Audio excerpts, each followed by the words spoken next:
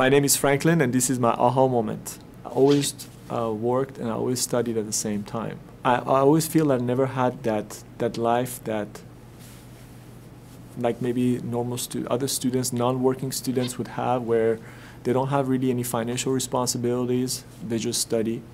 And I always felt that, okay, I wish I had that, but what I had was I was studying at night and weekends, and during the day I was working.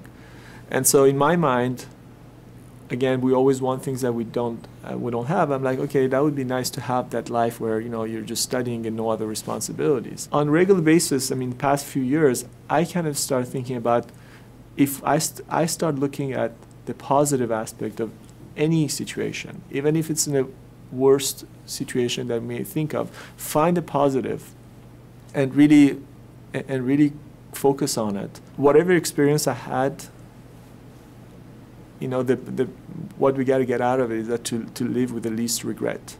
And I think the way you can live with the least regret is to think of all the positive output that we get through our experiences and build it for the future.